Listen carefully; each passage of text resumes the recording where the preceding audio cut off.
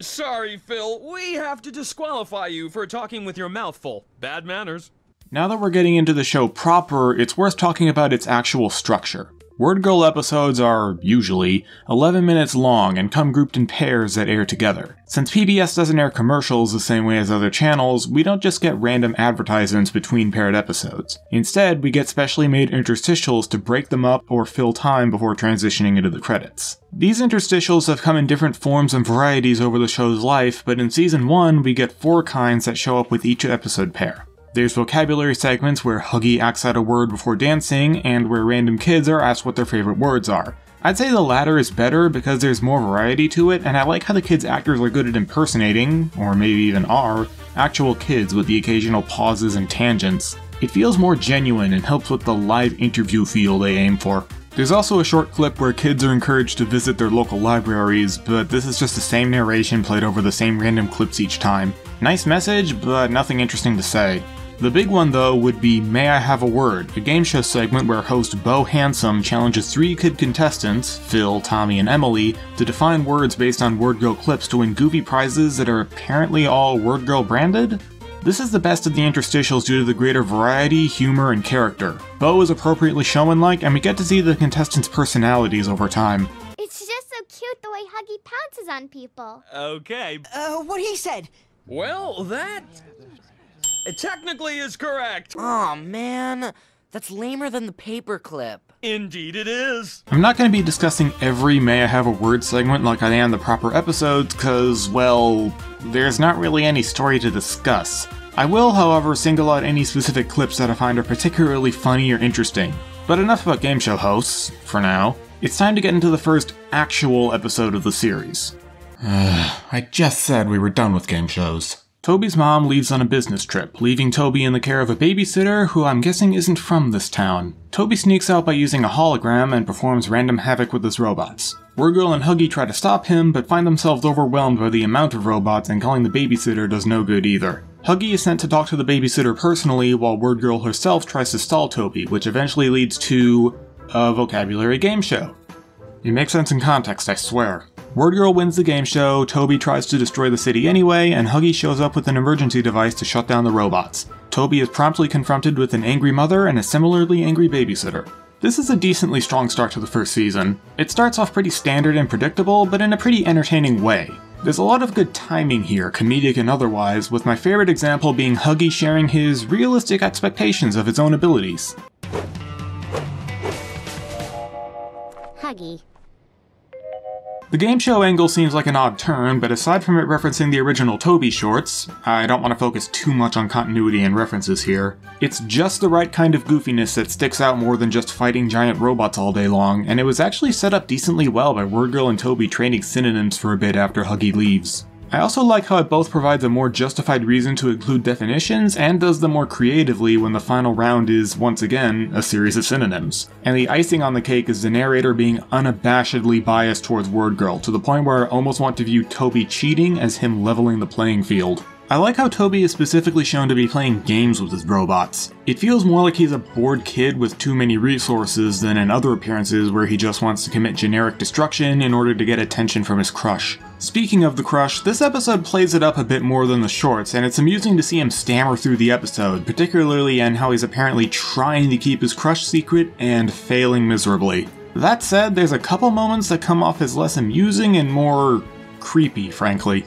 I'm going to prove that I'm smarter than you, and then you'll be mine! All mine! What do you mean by I'll be all yours? Tobey's crush tends to flip-flop between being depicted as a Batman-Catwoman thing and a sanitized version of Frollo's feelings for Esmeralda, depending on the episode. I've said before that I'm not a Becky fan due to how much the fandom overrates it, but the way individual episodes depict Tobey can make my opinion fluctuate from "that's cute, I guess" to "I don't want to see how he'd behave when he gets older."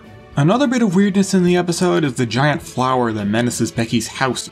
Yeah, that happens, and the only reason I didn't mention it in the plot summary is because the flower gets stomped by a robot after 10 seconds. My opinion on this beat was mixed at first, but it's grown on me. While it is a bit random even for this show, the flower getting stomped is funny, and it helps set up the featured word enormous. It also leads into this great joke.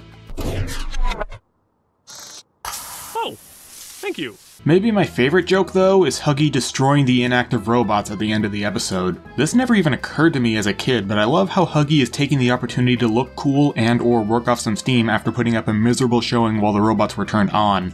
In my mind, the primary task of a first episode is to let viewers know what to expect from a series, and if someone who's never heard of WordGirl got to see, No, that's 54. No, that's 113. No, just go talk to the babysitter. and I'm not allowed to say. But you revealed mine! Yeah, but it's her show. they'd realize what they're getting into. You too, Huggy. Join us again next time for the amazing colossal adventures of WordGirl! I understood that reference. What do you need hobbies for? You're a vegan, not a man. After Scoops talks to Becky and Bob about his dreams of being a big shot reporter and his efforts on their elementary school paper, the Daily Rag, we see a mysterious man inviting the employees and customers at a bank to a free barbecue, only to rob the bank while they're distracted. Later, WordGirl interrupts a similar robbery at the jewelry store, of course executed by the butcher. The butcher gets away, but WordGirl realizes that he's planning his crimes based on Scoops' stories in the Daily Rag. WordGirl and Scoops use this to lure the butcher to a vegetarian restaurant where they use the power of tofu to defeat him. Huggy, I think tofu blocks the butcher's power. Yeah, that makes sense. Normally I tend to prioritize the villains in my discussions because they drive the plot and tend to have the most bombastic and enjoyable personalities, but I'd actually say Scoops is the big highlight here. This episode was clearly meant to set up a lot about him, whether it be character beats or running gags. News reporting is clearly his one true love, sad for Becky, and we get to learn a specific goal tied to it. Learn WordGirl's secret identity. What do you mean you're not sure? That I'm not sure. What's your secret identity? Nice try. We also get to see how he can be a bit tactless in how he writes about others and has a little bit of an ego, giving himself the bulk of the credit for the butcher's downfall, fleshing him out a bit more than just intrepid kid reporter. Scoops is a fun character, and you can get a bit of a sense for why Becky has a crush on him aside from just finding him cute, admiring his ambition and determination. He's always first on the scene and is not afraid to get involved. But getting back to the butcher, I was surprised by how much more insight on him this episode gives than I remembered. His diversion barbecue plan may seem ridiculous, but shows him coming up with more intelligent plans than just Hot roasted pig! Sausage cyclone! Pastrami attack! Liverwurst whammo! Chicken wing bling! We also get to see him learn what a vegetarian is. For the second time.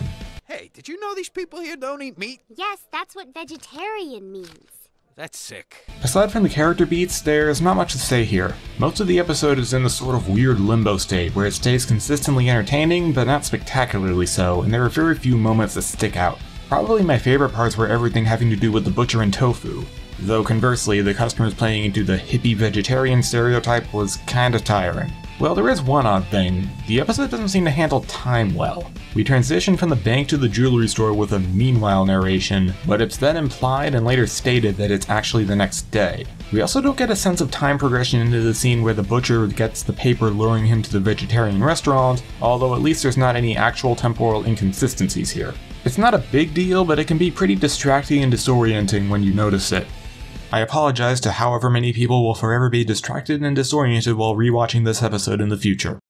The expression is, you can't fight City Hall. Oh, whatever. A bake sale at City Hall is interrupted by Chuck the Evil Sandwich Guy showing up with a machine to crush the building if his demands are not met. WordGirl tries to stop the crusher, but quickly realizes the only way to do so is to deactivate it with Chuck's password. She distracts Chuck by encouraging him to think about the demands he never actually thought up, while she goes for the password and Huggy enlists Mrs. Botsford's help to find a clue in Chuck's file. Chuck threatens to skip right to the crushing when he realizes WordGirl was tricking him, but Huggy and Sally show up with the password and the day is saved. Remember how last time I said I had some insight on Chuck I'd save for here? Well, I couldn't help but notice that despite his awkward and easygoing demeanor, Chuck is actually one of the more destructive villains in the cast, using massive machines to wreck stuff so he can get his way. Tobey is similar in this regard, but at least you could argue he's just an immature kid. Chuck is a grown adult, yet still goes for property damage and spiteful petty revenge, more on that later, surprisingly often. Heck, in this very episode, he spends half of it brainstorming huge demands worthy of his threat, but when he finally decides to ask for $10 million, he takes back his demands and decides to destroy City Hall anyway, just because WordGirl lied to him about not trying to stop the Crusher. However, it does take some time and thinking to notice these aspects since Chuck's characterization does still emphasize his awkwardness, and this episode is no exception. We see him embarrass himself by accidentally leaving the intercom on, ask how WordGirl found him only to realize he wasn't hiding, and fail to actually come up with demands initially because he wasn't expecting to have to make them. To be honest, you've usually stopped me by this point. I don't know. I never thought I'd get this far. Aside from Chuck, this is the first episode that gives significant focus to Becky's mom. The Tobey shorts established that she worked at the district attorney's office, but this is the first time it's relevant to the plot, as Huggy needs her help to find a file on Chuck that could hold a clue to his password. We also get to see more of her skewed priorities, focusing on showing Huggy around her office over the giant crusher, and her apparent fear of giant destructive things. Or maybe I'll just go get into my WordGirl costume. Though admittedly, these two aspects contradict each other a bit. Maybe her fear is tied to object permanence and she's not paralyzed if she can't see the thing? Overall, despite my overthinking, this is a pretty funny episode. Most of the best jokes revolve around Chuck, like WordGirl being able to guess the first password correctly on her first try. Mustard? Okay, not anymore. But there's also stuff like WordGirl doing the mambo to cover up that she accidentally said mom, get used to this sort of gag, and the narrator's sarcastic description of WordGirl and Huggy's exploits. And so City Hall is saved from doom by the swift thinking and explosive kung fu of WordGirl and Captain Huggy Face. As much as I mostly liked the original Chuck shorts, I'd say this was a stronger opening for the character for how it showed off his personality and possibly accidental deeper aspects, with other characters getting a bit more of a chance to shine as well. Tune in next time for another thrill-packed episode of WordGirl. I'll give you this one for free. Google the word coincidence? Warden Chalmers unveils a new security measure for the city's prison. Literally just a giant maze. Dr. Two Brains is used for the test run, but his henchmen are able to lead him out with smelly cheese. Two Brains and his henchmen rob a museum later and are briefly defeated until a light fixture coincidentally falls and provides a cover for them to escape. Two Brains bickers with his henchmen over the designs of the new uniforms they asked for, and WordGirl and Huggy try and fail to thwart a series of crimes until finding his hideout, which they've already been to, A very specific kind of dirt that can only be found in two places in the world, the African Congo and right on our city's waterfront. The henchmen are easily subdued and Two Brains is defeated by, what else? A light fixture coincidentally falling on him. This is an episode that gets away with a lot of nonsense thanks to the show's educational facet. A part of me wants to call the episode annoyingly stupid and contrived, but it's very blatantly something done on purpose to demonstrate the featured word coincidence, so it's hard to actually get upset at it. It actually manages to be self-aware and funny about it, honestly. Some other funny bits come from WordGirl and Two Brains' casual conversations. Their relationship seems to have retained some of the friendliness they had from before Boxleitner's transformation. They're willing to just stop in the middle of a confrontation and have a lighthearted talk that can divert into posturing and fighting at any moment.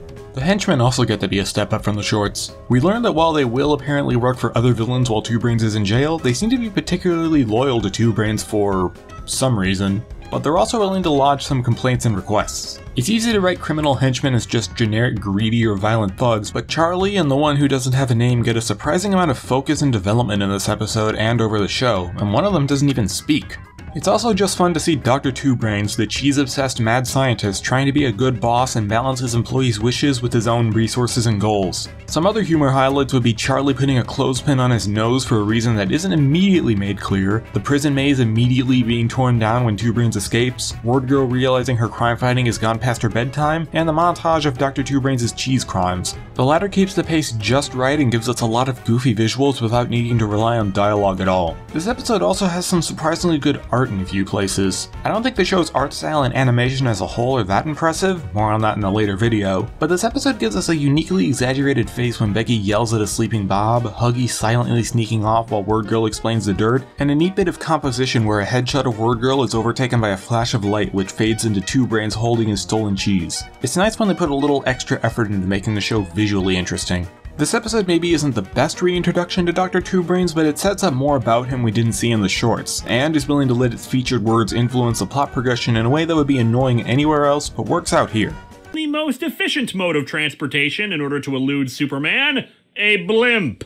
It's free! It's free! It's free! Okay, this is the second episode where the bank gives people toasters. I remember this from Spider-Man 2 as well. Was this ever actually a thing?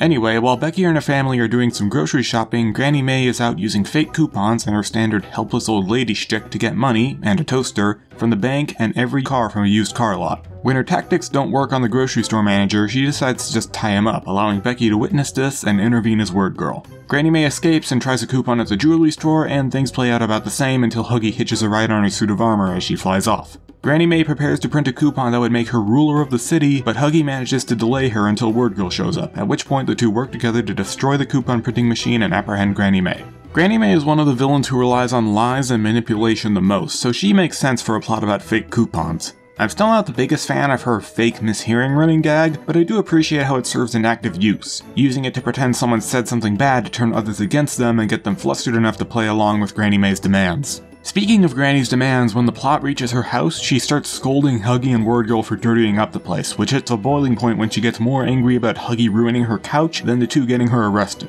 She also does my favorite iteration of the people mistaking Huggy for the wrong animal gag thus far. It's only a single person who uses the same wrong animal every time, making it feel more consistent and coherent, and it leads to a funny payoff where Huggy uses another one of his communication cards to insist he's a monkey and not a rat. Granny Mae is just overall a lot funnier and more endearing here than in the shorts. There's not really much to say with other characters. We get some random bit parts just there to be robbed by Granny. My favorite were the used car guys. Expires December 32nd. Looks real to me. Let's go to lunch. Sally and TJ are also there, but don't really do anything that noteworthy. Reginald gets to be the one victim who recognizes Granny Mae as a criminal and even gets to be a little smug and snarky about it, and the narrator gets a funny moment after we cut to Granny Mae's house. But she seems to have an unexpected visitor in the rafters.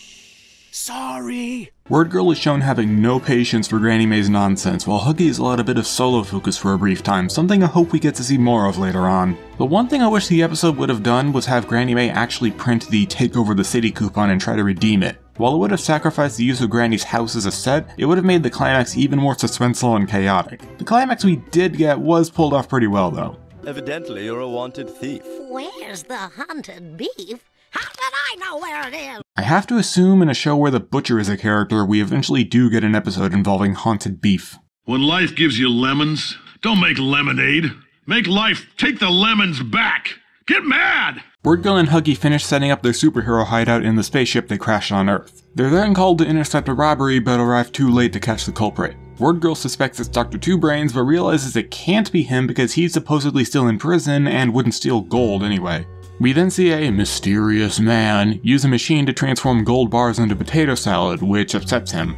WordGirl verifies with Warden Chalmers that Two Brains is still locked up before going to stop his henchmen from stealing more gold, but they get away. WordGirl visits Two Brains in prison only to discover it's a mannequin made of soap, and we see Two Brains using two rays to transform gold from potato salad and then into cheese. Two Brains moves to steal an ancient artifact to transform next, but is intercepted by an apparently solo WordGirl. WordGirl is captured, but Huggy turns out to have been hiding in the artifact and tricks the villain into potato salading the second ray before Two Brains is restrained by being forced to instinctually run on a giant mouse wheel. This episode screams this was supposed to be the first Two Brains episode of the main series. It re-explains his backstory and keeps his presence vague and mysterious like the butcher in High-Fat Robbery, even to the point of trying to set up a big mystery about whether it's actually him or not. I also feel like Two Brains' new ability to shoot through walls, which is talked about as if it's been a thing for a long time, makes more sense before Two Brain Highway because why didn't he just use it then instead of waiting for the maze? If this episode came first, you could just argue that the prison came up with some way to stop his chewing ability. Then again, I have no memory of this ability ever being used again, so take that as you will. I have to assume this episode just got shuffled around for whatever reason because it feels very weird to put this before Two Brain Highway. I'd also argue it's a better reintroduction to the henchmen. Much like in Two Brain Highway, they asked Two Brains to change how things run, but now have the even bigger issue of payment. Apparently, Dr. Two Brains only paid them in cheese before, and they want to keep some of the gold to make rent. I feel like someone in this world needs to set up a supervillain henchman union at some point. Two Brains is against this, but not for the reason you might expect. Then people would think I'm just some ordinary run-of-the-mill criminal, you know, boring. I'm honestly starting to think the Boxleitner personality has come to enjoy crime, and that's why the Jekyll-Hyde dynamic fell off so suddenly. We also get a funny and admittedly endearing moment where the henchmen are surprised and happy that WordGirl remembers them and not just their boss. These guys make Two Brains episodes way more enjoyable than if it was just the Doc on his own, and he's already a strong enough character that he could carry an episode solo if he needed. Just look at his plan here. He wants to turn gold into cheese but can only transform it into potato salad. His solution? Use some of the gold to make a second ray specifically for turning potato salad into cheese. WordGirl herself points out 3 different plans that would be less convoluted, but Two Brains just argues he was in a rut. This is the start of a running gag of convoluted Two Brains plans that culminates amazingly near the end of the season. Aside from WordGirl, Huggy, Two Brains, and the henchmen though, the cast of the episode is actually smaller than usual. We got more Warden Chalmers, who also gets to kick off a running gag. With some people, I'll eat my hat as an expression, not with me. Right. I have to go. I'm gonna eat the hat. And a random security guard at the bank, but that's literally all the characters we get. While I'd like to say that I like focusing in on the important characters, the episode unfortunately feels a bit more flat without the multiple different personalities and voices other episodes would give us. It's like a bottle episode on accident, and I'm not sure you could write a great bottle episode unless you're aware you're writing one. I say all that, but the episode does still manage to be funny and well made. There's some clever bits like a silhouette of WordGirl hiding in wait at the museum, blending in with the statues, WordGirl excusing Huggy's absence by saying he slipped on some soap after he was handling the fake soap Two Brains at the prison, or just a simple but effective plan of have Huggy ambush Two Brains by hiding inside the artifact. This episode also introduces the spaceship hideout, which is a spaceship hideout where WordGirl and Huggy can hang out and plan their next move sometimes. Not much to say about it here. Ultimately, while I think this episode has some oddities that could have been done differently, it's a decent showing overall. It certainly didn't leave me glum at all. No, I'm sorry, Emily. Huggy, show Emily what she could have won. That's great, because I'm allergic to bubbles. That is great. I now realize that he's a great big jerk! Bob shows off some massive glasses he hopes to use as an additional disguise, and we learn he and Becky will be going to the museum, where artifacts from Tryptophania, love that pun, are on display. Meanwhile, the Butcher laments his inability to beat WordGirl until he learns about one of the aforementioned artifacts, the beef jerky of supreme power. Later, as Bob struggles to see through his glasses, the Butcher shows up and steals the beef jerky despite the efforts of WordGirl and its security guard. Now far more powerful, the Butcher wipes the floor with WordGirl and leaves, only to later learn about the bacon earrings of supreme power, which can make him even stronger. Butcher returns for the earrings, but Huggy is able to use his glasses, which he still wears in costume, so how does this disguise help? To melt the earrings and allow himself to eat the jerky. This episode leans more on spectacle than anything previously. The Butcher could already put up a good fight against WordGirl, but giving him a power amplifier makes him genuinely imposing. Just compare his signature pastrami attack before and after he puts on the beef jerky of supreme power. Pastrami attack! Pastrami attack! And the way he's defeated stands out as well, with WordGirl and Huggy unable to overcome the Butcher with brute force and without the time to make a plan like last time, they cleverly managed to weaponize Huggy's comedically large glasses. It'd be easy to assume this was just added to set up the featured word clumsy, but it's actually the crux of the climax, which was decently clever. Outside the Butcher, this is also the surprisingly late main series debut of Violet, and I can't help but take note of her voice. Her actress, Maria Bamford, does a fairly ordinary voice similar to the shorts, but she seems to be pitching herself up slightly. More significant though is how as the series progresses, Violet's voice becomes more whispery and enunciated, presumably to try and sell her airheaded side. Oh, hi Bob. Are you okay? I don't see anything wrong with an entire day of recess. Speaking of voice acting, you know how Chris Parnell voices the narrator? Well, he gets 2 additional roles this episode. First as a TV news announcer, We interrupt this special report for another special report. and second as the museum guard, and I honestly didn't realize this was also him until I looked it up. The guard gets a surprising amount of screen time, but that's no problem because he's actually a pretty charming character. Nice job. Well, I watched your show. Oh, stop. Yes. Where am I? Yeah, apparently the WordGirl show exists inside the WordGirl show, don't worry about it. And then there's the museum curator, who is apparently extremely incompetent. I can maybe buy him displaying the beef jerky of supreme power in the city where the Butcher is known to reside, but not thinking to put away the bacon earrings of supreme power after the beef jerky is stolen is ridiculous even by this show's standards. There's a few other gags I really like, such as Bob trying to hide that he only half changed out of his costume, Becky claiming to have gotten lost in the exhibit that isn't there, and the Butcher's compliment to WordGirl. Hey, thanks. You know, you're not so bad, WordGirl. Stop, thanks. Too bad you're in the way. This is definitely one of the episodes I remember the most from watching as a kid. This is probably due in part to it just playing a lot, but it's also genuinely that memorable on its own. It has more spectacle and tension than usual while not sacrificing the goofy tone that works so well for the show. I am a bit disappointed that we never get to see the Butcher use the full set's powers beyond summoning a meat storm that doesn't do anything, but that's an extremely minor gripe. The beef jerky of supreme power is a powerful necklace that belonged to the great Tryptophanian leader, Butcher Mesh. So we all agree this guy is the Butcher's ancestor, right? You can almost feel the electricity in the air.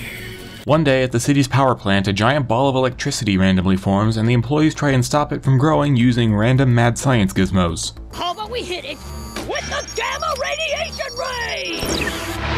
Ultimately though, when the orb is sprayed with soda, it transforms into a giant energy monster. Meanwhile, Becky's family is setting up for a surprise birthday party, and Becky's parents almost make the connection between her and WordGirl before Bob distracts them. Becky herself uses her super speed to finish the errand she was asked to go on, alone, and the narrator accidentally spoils her surprise party. When Becky learns about the energy monster, she flies up to fight her, Okay, no more Mr. Nice Girl. but is unable to combat something made of electricity. After meeting a shopping Dr. Two-Brain, she decides to drain the energy monster into the city's power grid. Needing Huggy's help, she goes home to recruit him as WordGirl, in the process getting super spoiled on her birthday party. We have to fight the pony monster. The electricity pony. I guarantee there's at least 10 different decade-old My Little Pony OCs that fit that description. WordGirl and Huggy defeat the energy monster, albeit by draining her into the telephone lines and accidentally dumping her on Two-Brains, and return to Becky's party so she can fake a surprise reaction that everyone buys because everyone in the show is approximately 3 times more gullible than the average real-life person.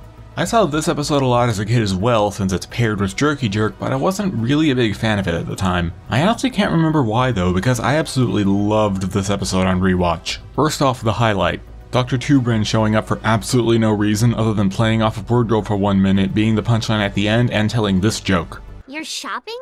I thought you just stole everything. Oh, I steal the cheese. I buy the crackers.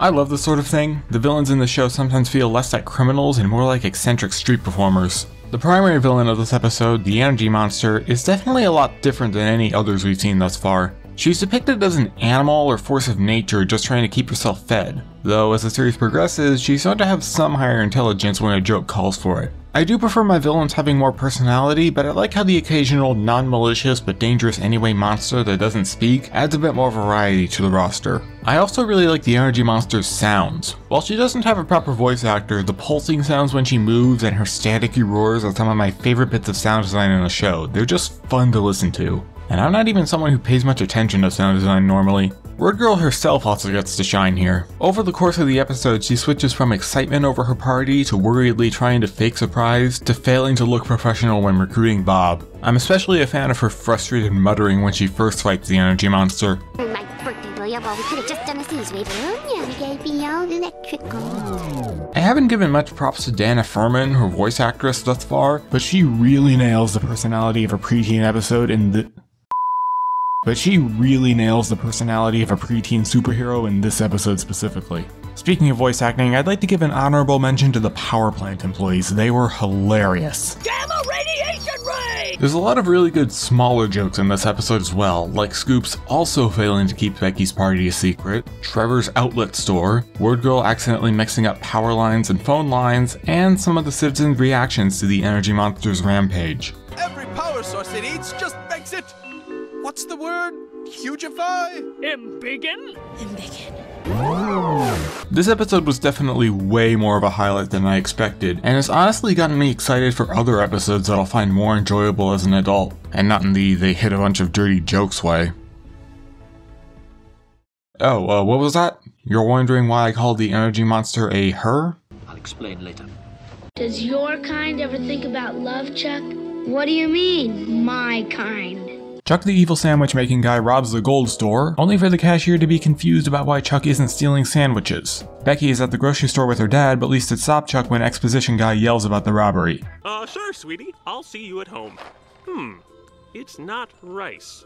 Well, if it's not rice, then what is it? I don't care how good people taste. This stuff's costing me more than lobster. WordGirl, who agrees with the cashier's confusion for some reason, fails to apprehend Chuck and tries to figure out where he'll strike next while Tim prepares a unique dish known as beans a la Botsford. Chuck steals a supercar and we get a montage of multiple citizens thinking he wants to steal sandwich. Ha! More proof that hot dogs are sandwiches!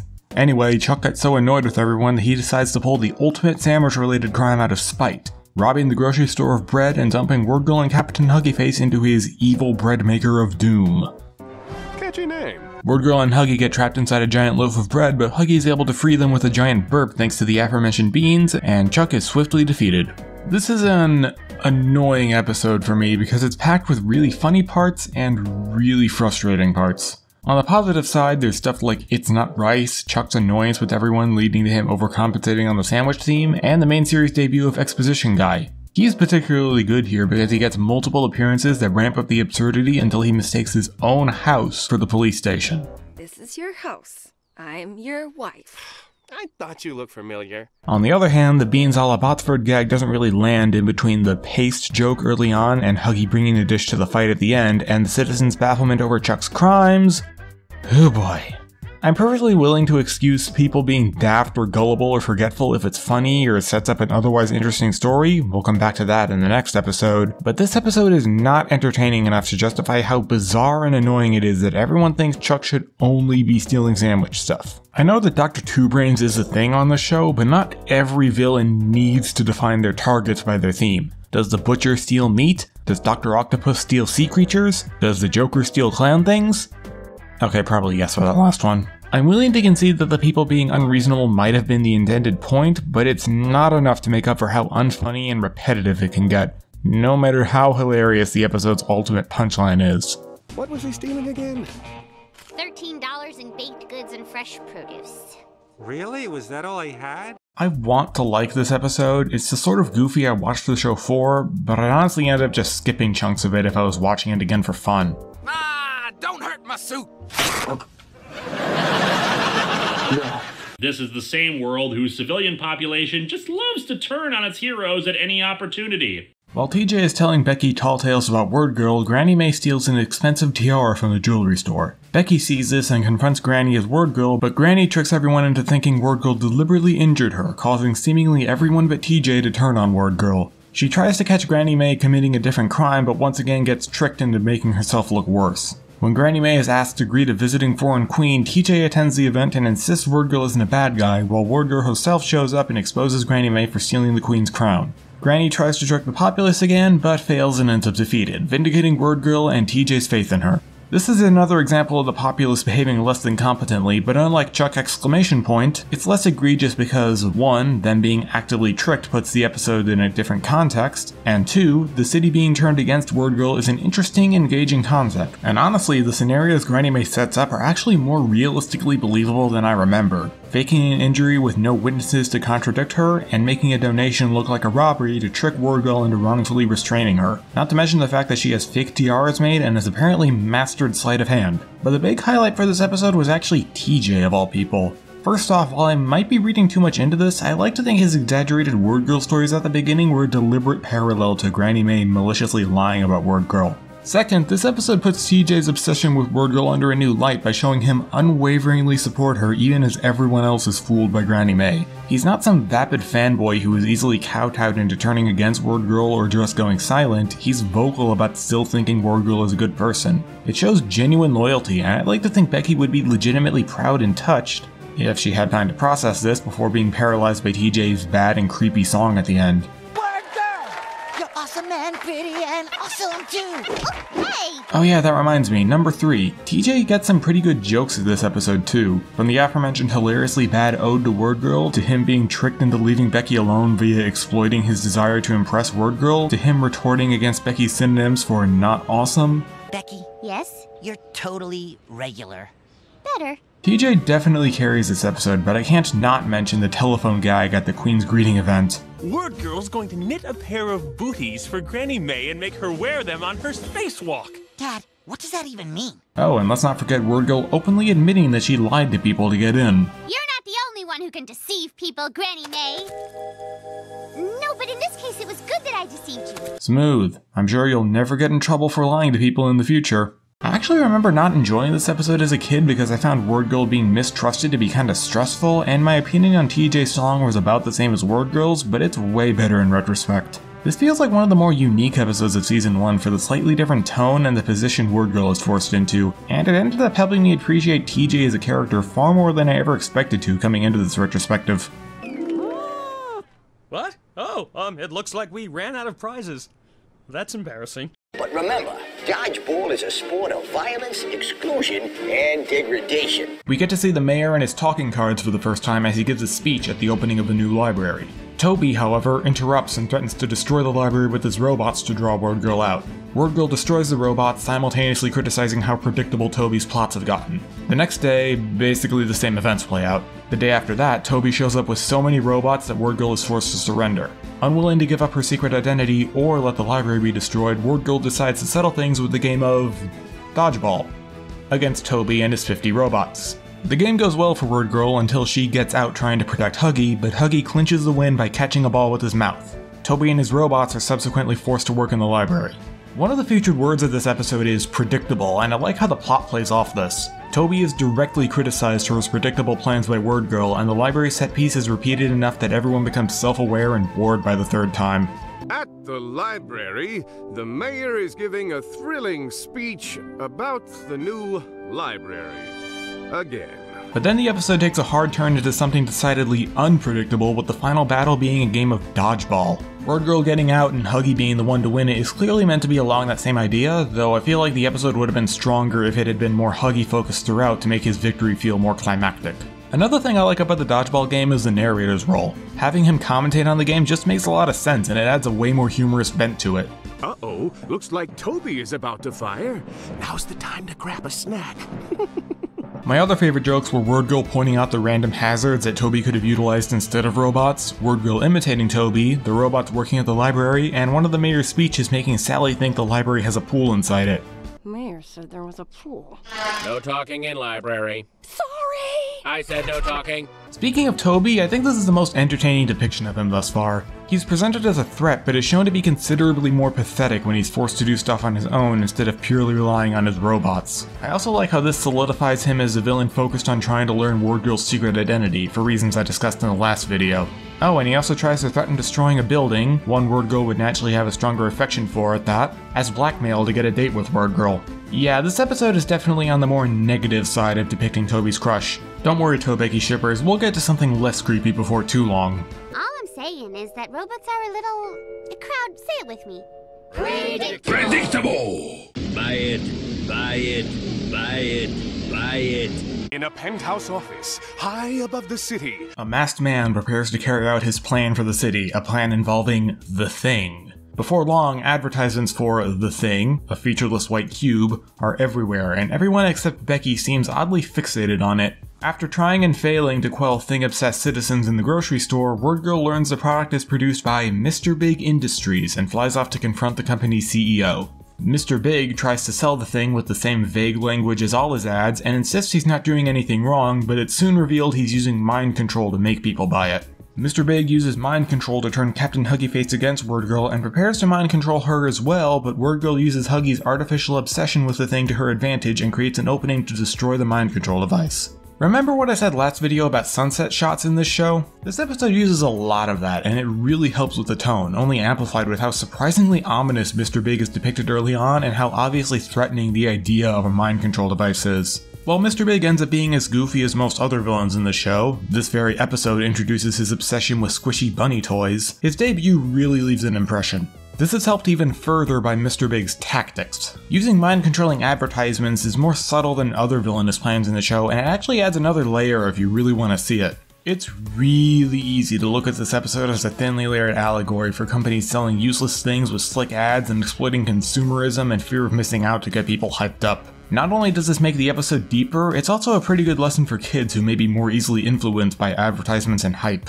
I'd also like to touch on Leslie. Early on, she seems like a fairly loyal and chipper secretary, but over the course of Season 1, Maria Bamford alters her voice little by little to make her more monotone and tired sounding. By her first appearance in Season 2, her voice is flatter than late series Violet. The one with the clowns and the roast beef sandwich? They're calling it the Mega Object and saying it's even better than the Thing. And I will be his Deputy Secretary of Communication Relations and Internal Policies relating to governmental bureaucracy. I like to think this was on purpose, like she progressively gets more tired of Mr. Big's failures and her own lack of credit and recognition. Also, this episode has probably my favorite word definition in the entire show. And vague means?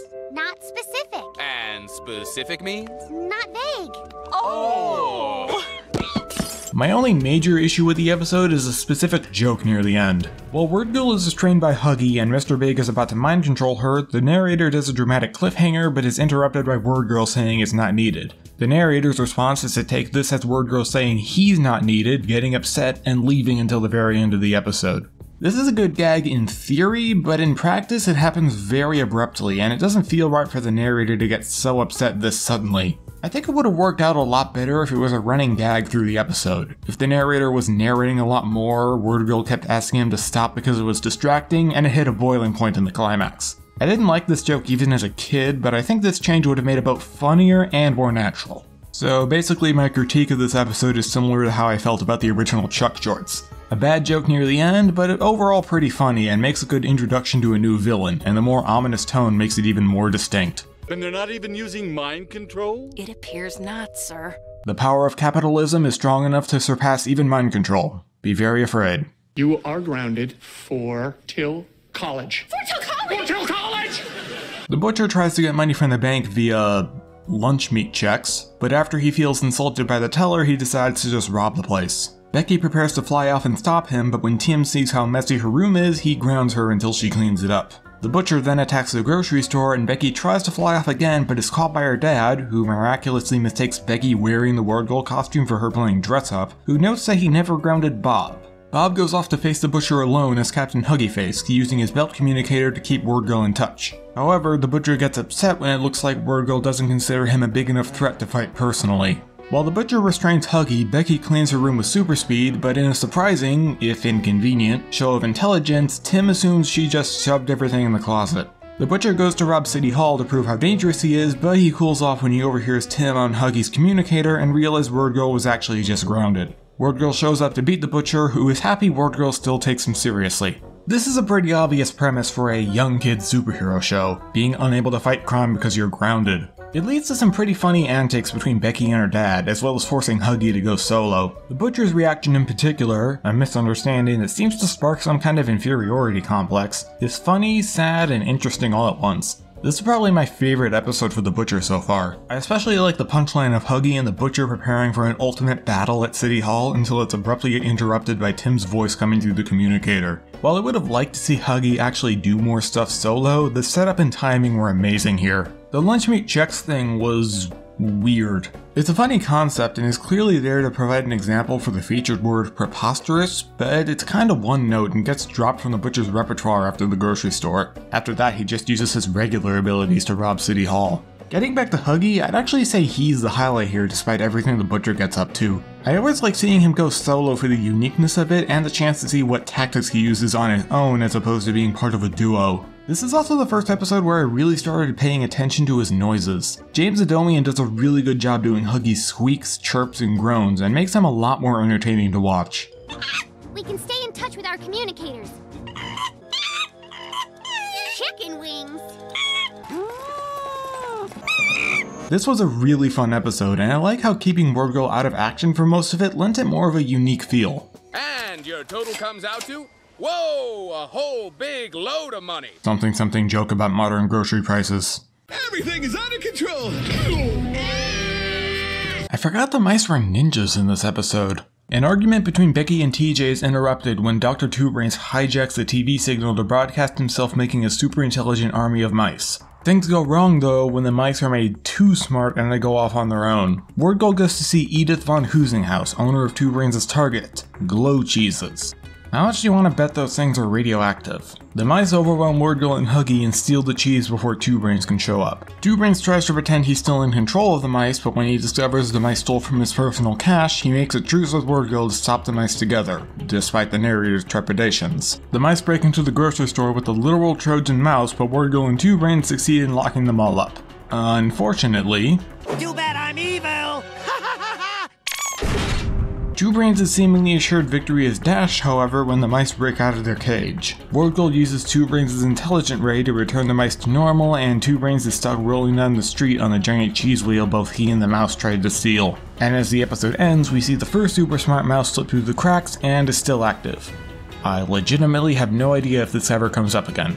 This is the first time WordGirl ever teams up with a villain, and it feels appropriate that it's Dr. Two Brains. These mice are beyond both of us unless we work together.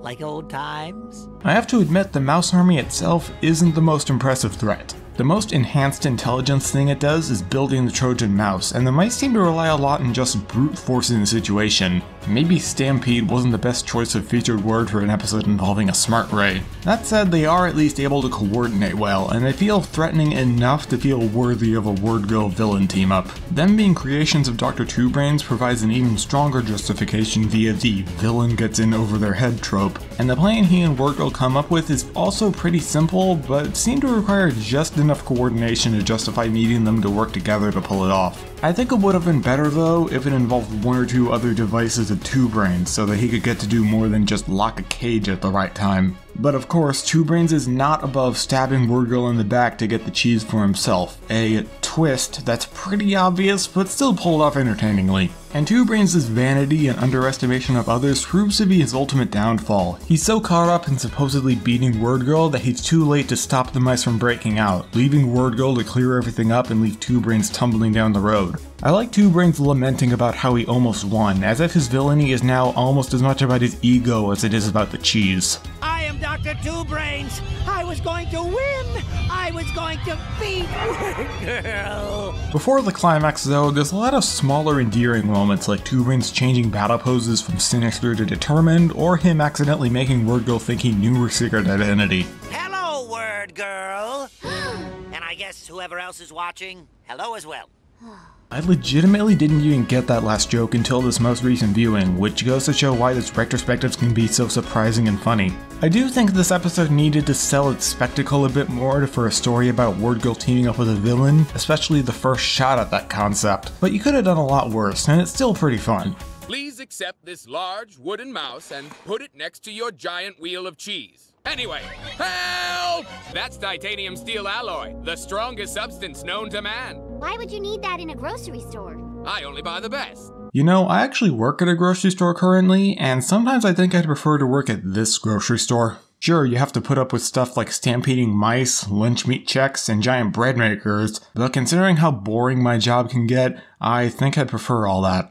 Paint your world full of tones, write the story so you know how it goes. Becky is at art class when Tobey is introduced as a new student. Tobey is certain that he will be an artistic prodigy, but soon realizes art is much more difficult than he expected. Desperate to not look bad, Tobey has a robot make a shockingly good painting, but it turns out that everyone saw him hold his canvas up to a window so a building-sized robot could paint it. Tobey, what were you expecting? When Miss Champlain threatens to tell Tobey's mother he didn't complete his assignment, Tobey has his robot make a sculpture out of a bus with people inside. However, the robot decides to simply paint a mural over the bus instead. When Miss Champlain gives the robot a gold star and not Tobey, he makes the robot go berserk. Becky becomes WordGirl to fight the robot, but it just evolves into her and Huggy posing for yet another painting. Even more fed up, Tobey summons a massive golden super robot. WordGirl, Huggy, and Artsy try to fight the super robot, but it proves to be effectively indestructible and overwhelms them. However, when Artsy paints a portrait of the super robot, it ends up so moved by the beauty of it that it takes the portrait and flies away somewhere. Bye, I guess. Tobey is forced to model for the art class, and Artsy probably gets adopted by Miss Champlain or something. This and the following episode might just be the most nostalgic pair of episodes for me. Everything from Artsy's shenanigans to the super robot appearing, to Violet saying Becky's painting is better than Tobey's, to Tobey's angry ranting while needing to smile for the art students kept a warm, nostalgic smile on my face the whole rewatch. Much like Tobey or Consequences, this episode leans more on Tobey being an immature kid, shown here with how poorly he reacts to not being an instant art master, and in particular, how fixated he gets on earning a silly little sticker. Where's my shiny sticker? I ran out. That's not fair! It's nice when they take advantage of Tobey being a kid villain beyond him just being at school or crushing on fellow kid WordGirl. Speaking of the crush though, this is actually the first Tobey episode where it doesn't factor in at all, not even as an offhand joke. While I think the crush is a good running gag, I think holding back on it sometimes is a good call to prevent it from getting tiresome. You don't want one of your primary characters to feel too one-note. This is also the first time we see Tobey interact with fellow kids aside from just Becky. Unfortunately, it's not really that interesting or funny. He acts all smug and superior to everyone else, that makes sense, but he seems to focus more on the authority figure Miss Champlain than any of the fellow students. We do get one interaction between Tobey and Violet, pairing I hope we get to see at least a little more of later on. Maybe your remote's broken. It's fine. Battery's dead? I checked them this morning. But aside from that, the kids are essentially just an audience. I'd have liked to see more. I do at least like how they're used to turn gasp, one of the featured words, into a decent running gag. Alright, seriously, you people are very distracting. But then we get the new breakup character, Artsy the robot. It's completely silent throughout the episode, which I guess is a bit odd considering we've seen robots talk before, but I like how it's able to convey a lot of charm through facial expressions and body language alone. I love the implication that Tobey may have indirectly created a lot of trouble for himself by introducing the robot to art and sparking a passion, causing it to grow beyond its programming. Hilariously enough, this isn't even the last time the show has an ostensibly generic and replaceable mook find a passion that leads them to rebel against their master and exit the episode seemingly unscathed and on the path to a better life. The super robot is fine. It's just another Tobey robot that happens to be golden and invincible. I think it suffers from the fact that the episode fixates so much on it being indestructible that it forgets to let the super robot actually do things. The only actual attack it gets off is just throwing artsy. I think it could have done with showing off more weaponry than just a claw hand. That said, the super robot does get the funniest moment of the episode.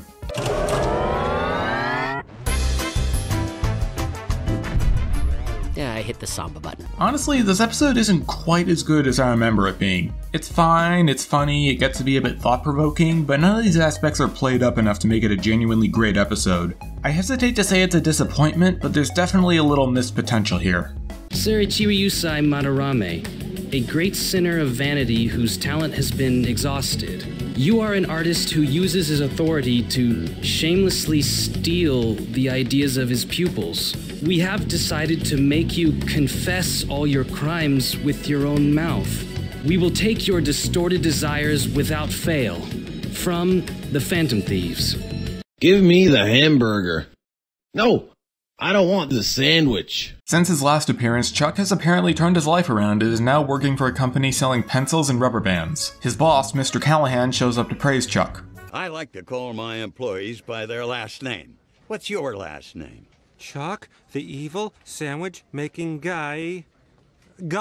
So apparently in the original Chuck shorts, he decided on the spot to just use his real name instead of an alias. Who'd have thought? When Mr. Callahan is asked about lunch though, he reveals that he utterly despises sandwiches, as in all sandwiches as a whole, for unclear reasons. If you're saying this next to a guy with a sandwich head, I think you need to work on your situational awareness. Meanwhile, Becky and Violet disagree on whether to paint a unicorn or a Pegasus for their art project. They compromise by deciding to combine the creatures but get stuck on the name.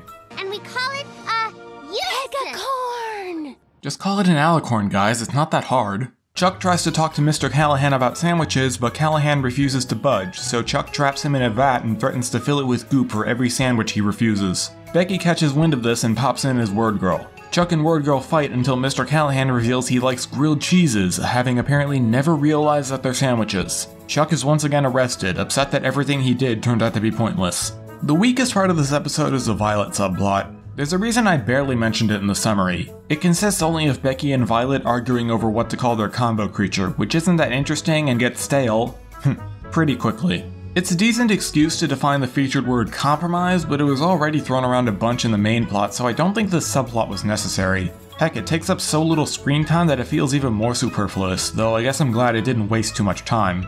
The only other thing of note is that it fleshes out Violet's personality a bit more by showing how head in the clouds she can be. That honestly was pretty funny. Violet going all bye! Almost made the subplot worth it. Thankfully, the main plot was a lot better. A villain finding an honest job but slipping back into villainy is a good premise, and Chuck fits it pretty well, hence why something like this happens at least one more time in the future. For most of the first act, he really feels just like an ordinary guy with an office job. When Chuck gets so angry he returns to his villain costume and traps Mr. Callahan in goop, it actually feels kinda sad in a way. Sure, Chuck getting angry at Mr. Callahan not liking sandwiches is an overreaction, but Mr. Callahan's stubbornness and lack of self-awareness makes it at least a bit understandable. Even WordGirl tries to convince him to at least taste a sandwich. Even when he does go bad though, Chuck is still a bit of a nice guy. He's surprisingly polite when asking Mr. Callahan to push the goop button for him, and he gladly gives the rejected sandwiches to people watching to make sure they're not wasted. I thought the brief action scene was pretty fun. Rather short and not the most in-depth, but it was neat to see WordGirl and Huggy bounce on the giant rubber bands. I like when action scenes use creative set pieces like that. The ending is oddly depressing.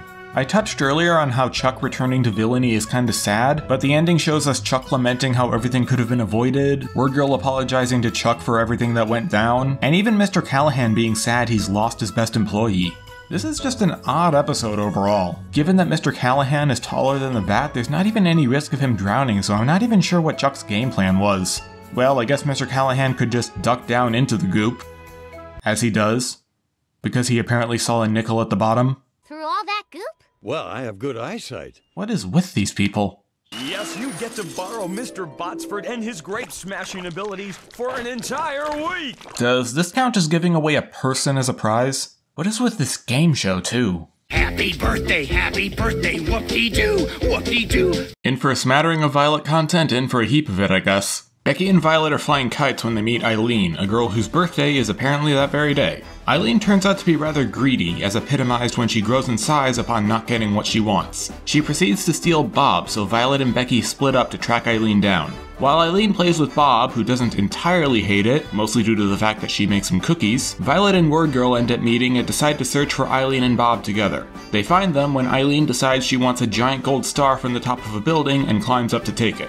Wait, the ape should be holding a girl, correct? WordGirl is unable to beat Eileen, but Violet convinces her to give up her necklace as a gift. Since she did something generous, Eileen shrinks back to normal and the day is saved. Not every day is saved though, as Eileen reveals that she believes every day is her birthday. Eileen, aka the titular birthday girl, seems to be one of the less discussed villains in the WordGirl fandom. While the concept of the Hulk except for greed instead of anger is fun, her being greedy and bratty is the bulk of her screen time, so I could see how one would think this gets stale and annoying. I will say though, the implication that she really wants to have friends, as shown in her interactions with Violet, does lend her a bit more intrigue, although it's not necessarily something you'd notice immediately. I think it's telling that it's this angle that helps Violet wring some generosity out of her and thus countering her greed powers. My favorite thing about Eileen though is her cutesy talk. I can see how someone might find it grating, but I don't really mind it, and I like how it underlines how she's more immature than even Tobey. The best part though is how much Becky completely hates hearing Eileen talk like this. Pretty please. Ugh, please, it's pretty please. It makes perfect sense that the vocabulary superhero would be infuriated by someone mangling the English language like this when they should probably know better, and her indignation is just funny to watch, especially when Violet herself starts talking like Eileen near the end. I'm one of your bestest friends? Really? Of course you are! Ugh, guys, you're killing me here. Speaking of Violet though, this is definitely her best and most in-depth showing yet. We see how her niceness can be exploited when Eileen pressures her into letting her keep her kite, but when Eileen and Becky start fighting over Bob, Violet steps in and supports Becky with an angry fervor that even Becky admits to having never seen before.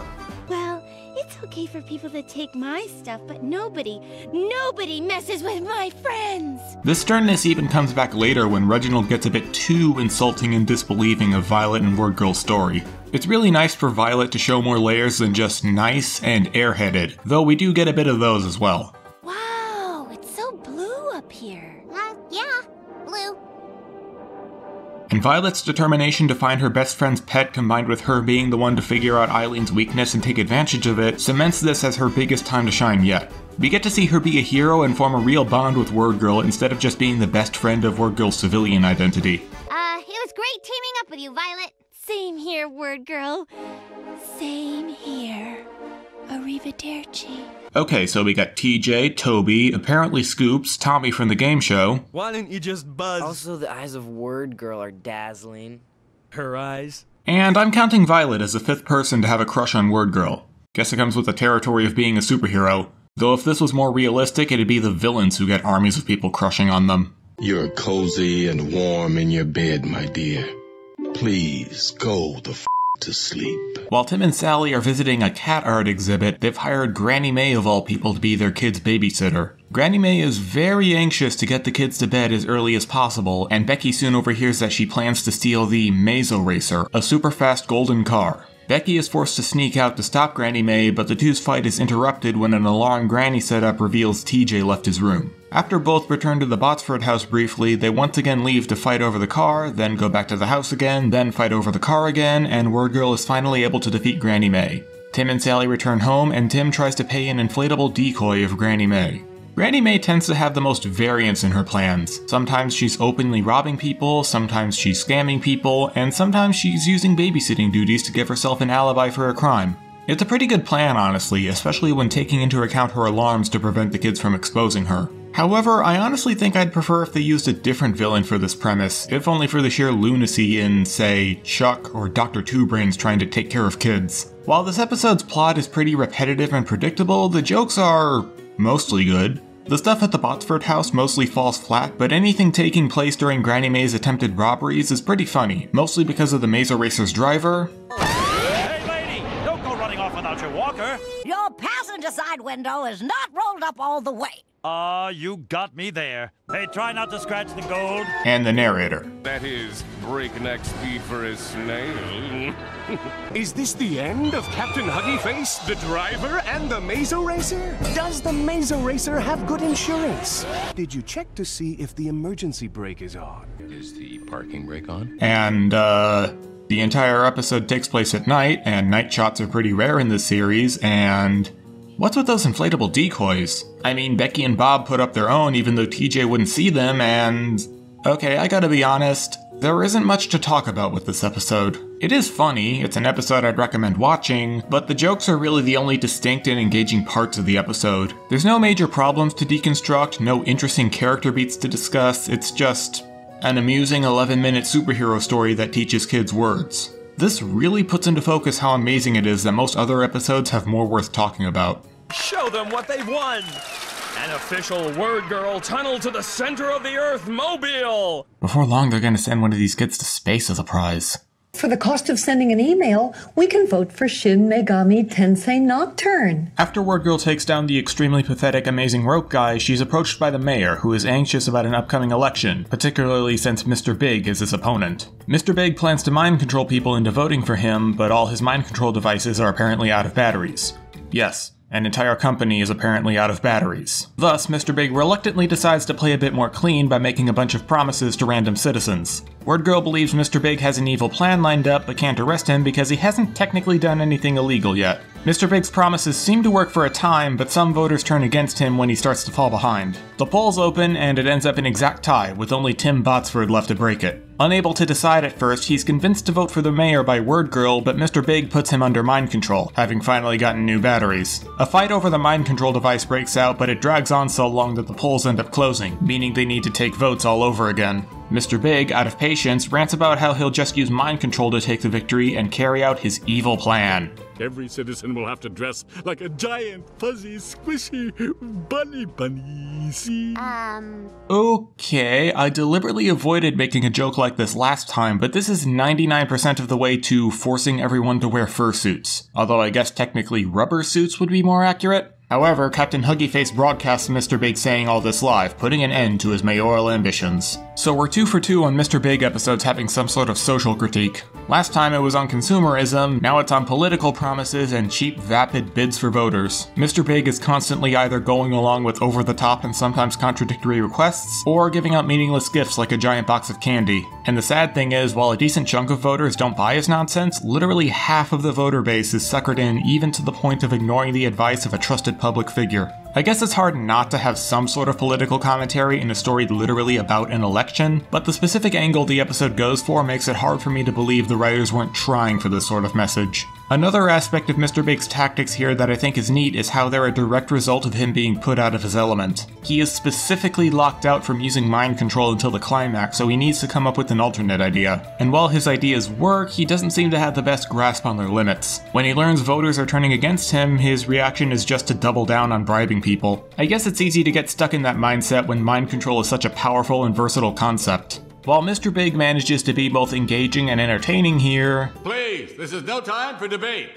Huh?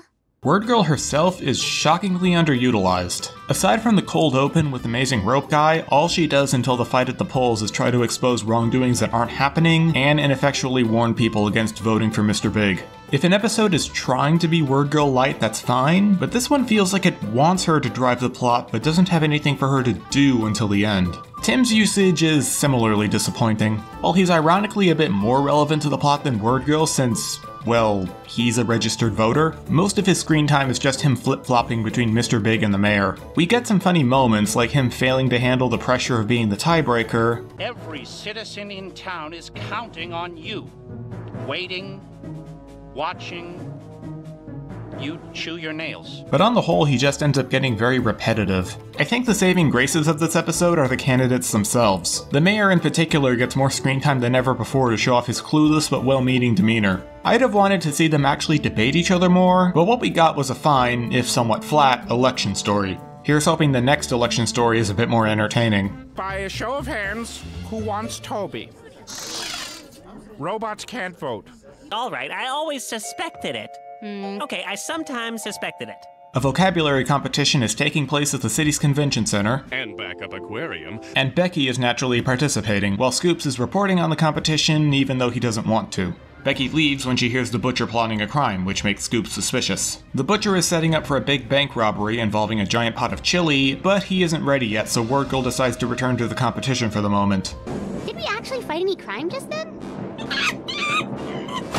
Scoops confronts Becky and catches the lingering scent of chili as the news reports on the butcher's antics. Becky asks to do all her words for the next few rounds all at once, and the request is granted. Naturally, she defines everything perfectly, which somehow only scares a single competitor. Becky leaves for the bank again and sees a shocking amount of random people and junk lining the streets and sky alike, all of it apparently important. WordGirl then hears that the final round is about to start and she flies off again. Upon her return, Becky is once again confronted by Scoops, who becomes convinced that she is WordGirl. Desperate to hide her secret identity, Becky resorts to deliberately misdefining perfect, her final word, throwing the Vocab Bee and making herself look bad, but convincing Scoops that she can't be WordGirl. WordGirl returns to the bank in time for the butcher's robbery to utterly fail. The butcher gives up and lets himself be arrested as he admits that everything kind of got away from him. Scoops then shows up and talks to WordGirl about Becky's failure. But then, she didn't know what the word perfect meant. Can you believe it? Scoops, you're supposed to be the less problematic Becky ship, right? When I was young, I actually disliked this episode because I found Becky almost losing her cover to be stressful to watch. I'm not sure if that says more about preteen me or the episode itself, but this is definitely one of the more tense episodes of Season 1. It'd be easy to say, how is Scoops only catching on now and never any previous times? But I'd argue it actually makes sense. This is a competition that Becky is clearly very passionate about, so her leaving in the middle and risking disqualification is pretty suspicious. And with that thought in his head, Scoops is able to pick up on clues he might not have noticed otherwise, like the similarities between Becky and WordGirl or Becky smelling of chili. And as established both in this episode and previously, Scoops is desperate to land a big story and prove himself, and he can sometimes get prone to tunnel vision and failing to acknowledge the feelings of others. So when he gets a huge secret dropped in his lap, one he's been actively trying to uncover, of course he'd get ahead of himself and go ahead with writing the story without even acknowledging Becky's protests. Though while his excitement for the story is understandable, if still selfish, he does cross a line a little when he starts making light of Becky's loss, acting condescending to Becky's face and laughing about it to WordGirl. I almost want to think he's working off his frustration at losing the story, as he acts surprisingly upbeat after this loss.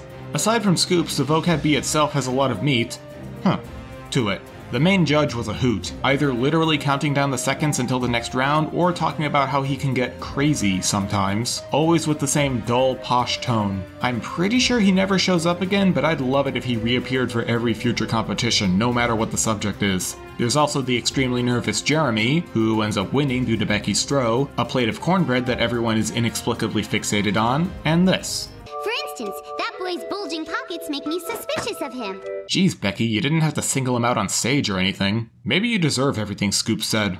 And of course, the very premise of a vocabulary competition allows a natural excuse for word definitions, though even then they have some fun with it, as the second featured word happens to be perfect, which Becky defines as... To massage a duck's feet while wearing rubber shoes! Wow. Is that ever wrong? And the judge ends up having to give the proper definition.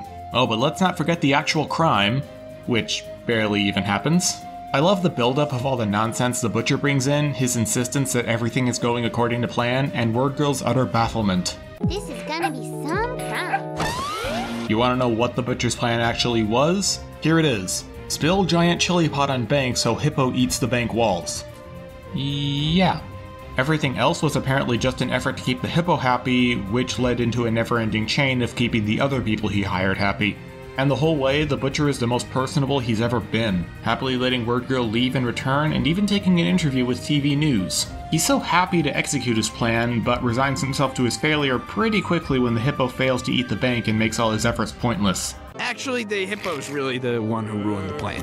Oh, well, I guess you're right. I knew I'd probably like this episode more than I did as a kid, but even then I was surprisingly impressed. It trades off between goofy WordGirl antics and a shockingly tense Becky story when you'd probably expect those two to be reversed. Becky's inner monologue on stage, and her subsequent not-so-inner conversation with the apparently omniscient narrator, was particularly good at conveying her stress and the narrator's shock at her plan. Definitely one of the season's best episodes. Say, what's all this jelly for, Mr. Butcher? Oh, please, just Butcher. Mr. Butcher's my dad. I seem to be stuck in a giant world of nightmare horrors. Ooh, a giant spider! An award is about to be given for the world's largest cheesecake, but Dr. Two Brains arrives with a shrink ray that allows him to easily scoop it up. Becky and Scoops later discuss the crime, and when Becky deduces Two Brains' next target will be a giant cheese wheel at the grocery store, why am I feeling deja vu? Scoops offers to take Becky along as his assistant, which Becky is all too pleased about. Stick with me, kid, and you'll go places. He called me kid. At his lair, Two Brains explains to his henchmen that while shrinking is simple, growing things requires a special fuel. What high-tech substance is required for such a feat? Parsnips! Parsnips? Parsnips! Cheese, potato salad, crackers, and now parsnips. Two Brains is gonna have a whole buffet to his name by the end of the series. Unfortunately, it turns out that the henchman used the grow ray on the Nameless One's new bunny, in the process using up a decent chunk of Two Brains' parsnip supply. At the grocery store, Becky and Scoops wait for Two Brains, and Scoops wants to hide the fact they're reporters for some reason, but when he shows up, he ends up shrinking Scoops and the store manager alongside the cheese wheel. All are taken by the henchman. Meanwhile, high above the city in a giant inflatable mouse. Another crate of parsnips is used up on Charlie's hat, and WordGirl intercepts the blimp. She tries to stop Two Brains from shrinking a cheese train, but gets shrunk herself, and Two Brains gets away. WordGirl and Huggy arrive at Two Brains' hideout, only to find out that all of the parsnips have been used up now, and nothing can be regrown. However, the grocery store manager reveals he just got a new shipment of parsnips in, and WordGirl flies off to retrieve them. Tiny WordGirl fights off Two Brains and his henchmen, Huggy uses the grow ray to return everything to normal, and the villains are all shrunk in turn. This is an episode with a lot of turns and developments, but it manages to execute these in humorous ways so it doesn't feel like plot is just drowning out humor. Need to establish a limit on the grow ray's usage? Have it run on a random vegetable. Need to render the grow ray unusable by the climax? Have the henchmen use it on things they shouldn't. Need to get the grocery store manager to Two Brains' lair to reveal how to get more parsnips? Have him get shrunken down while talking about croutons. Oddly, not a whole lot of the humor or plot relies on tropes you'd expect from size change episodes. There's no looking at the world from a tiny person's perspective, or thing becomes much weaker or stronger after size change. The humor relies more on things like the power being misused, or playing with perspective when Tiny WordGirl makes it look like Huggy is flying on his own. And, of course, there's Two Brains' reactions to things going wrong, topped off when WordGirl shows up for the final battle. Well, you're too late! Ha! That's what you think! No, I mean you're too late. It's already pretty much foiled. I will say that Scoops' presence is kinda pointless. Him teaching Becky how to be a reporter just gets dropped after he's shrunken. His only jokes are assuming Becky's theory is wrong and focusing more on the story than anything else around him, and there's really no reason you couldn't have had the manager get captured on his own. It feels like the only reason he's here is to reinforce that Becky has a crush on him. And hey, the show does seem to have struck a decent balance between bringing it up often enough to not feel abrupt and rarely enough to not get annoying, so there's that. Aside from a few overhead shots of places that are done pretty rarely, especially for Two Brains' hideout specifically, that's all that's worth discussing here. It's a well-constructed episode that's both busy and coherent, setting it apart from other episodes that aren't as packed with information. Huggy, show him what he's won. An all-expense-paid trip to the moon! Okay, I was kidding earlier about them going to space. How is the show able to afford prizes like this but still never gets more than just the same 3 contestants every time? Are their parents the producers and this is all a big racket? Has anybody ever told you you have a serious impulse control problem? A grounded Tobey plots to finally outsmart WordGirl while his mom has him get ready to go to the department store. As it happens, Becky and her family are also going there that day, and the two run into each other. Tobey reveals he's planned a series of robot attacks based around a series of riddles that WordGirl has to solve. Becky turns into WordGirl and gets the first riddle, though only after the robot that would have given it malfunctions. WordGirl stops a robot at the bank, then returns to the department store. Another malfunction, another riddle, and another attack, this time at a fire station. After taking advantage of her status to recommend a specific pair of shoes to her dad, WordGirl finds Tobey at a different part of the store. After a weird bonding moment that even they feel kind of awkward about. Are we? You gonna blow something up or what? WordGirl is given the wrong riddle, and Tobey accidentally gives the answer to the right riddle. WordGirl fights the next robot without us even seeing it, and Claire McAllister emerges from the dressing room to take Tobey away. Becky returns to her family and is given an ugly pair of shoes that were decidedly not the ones she recommended. This was one of the most memorable episodes to me as a kid. While the department store setting feels a bit superfluous in hindsight given the actual action takes place at other locations, it does provide a unique look and feel, not to mention a plausible reason why Becky and Tobey would run into each other to begin with. Tobey's efforts here are clearly an attempt to stroke his ego, prove himself smarter than WordGirl, but this falls hilariously flat thanks to his terrible luck with malfunctions, file a complaint with the Department of Featured Words, Tobey, and that his riddles are laughable in how they're either extremely easy or already well known, though I admit the kids watching may have more trouble with them than a 24-year-old who's seen this episode a dozen times. Now? That doesn't sound right. Maybe that's a P? I can't believe I can't read my own handwriting. Tobey, just stick to robots. You are not cut out to be a low-rent Riddler knockoff. This episode also depicts the relationship between Tobey and WordGirl a bit differently. While previous episodes either showed Tobey trying to use his position to coerce WordGirl or just ignored the crutch altogether, this episode shows him just trying to have fun with WordGirl, albeit in a literally destructive way, and not trying to force her to go on a date with him. And as shown in that bonding scene, the two are clearly comfortable with each other on some level. Tobey even seems to be a bit chummier with Becky than usual. This might just be him wanting to stroke his ego by describing his brilliant plan, but he doesn't really act insulting or dismissive towards her like he usually does. This feels like the first episode written by someone who went, you know, maybe these two getting together would be cute. Tobey is overall in top form here, striking a great balance between ego, awkwardness, and anger at failures, which mostly trace back to him. This, mannequin arm has been lying here, just waiting for someone to trip over. Or I suppose if you had just a few more things you wanted to try on. You know, a few more. Getting back to the whole department store thing, while the main plot doesn't utilize it in any creative ways until the very end, it does get to shine a bit in the... I think subplot might be a bit of a stretch, actually. The shoe store employee is the flattest and most tired-sounding character on the show, and I love it. Let me get my foot measurer. And Becky's cover is preserved by Tim and TJ being occupied with their own shopping. Her excuse for slipping away? Hat Club, which according to Tim is actually a real thing. Ah, yes. I remember my first Hat Club meeting. Really? The more I think about it, the more fascinated I am about what Hat Club could have entailed for him. Do you think he has, like, a top hat with the entire outside being textured with an old photo of his clubmates? That sounds like something Tim Botsford would own. And then WordGirl takes a break from the plot to talk to her dad about shoes while in disguise. Her awkward acting to hide her identity is at its best here, and Tim silently staring back is perfect. Though I admit I'm baffled about where those ugly shoes came from. While I wish this episode utilized its setting better, I had a great time revisiting it, and there were so many little moments that made me smile. I appreciate how the show tries to keep a bit of variance in its villain's plans, and a botched attempt at brain teasers was perfect for Tobey. And also to make WordGirl taste the bitter taste of defeat. I know I used taste twice. Then maybe don't try to make that your catchphrase when your archenemy/crush is a 10-year-old English major.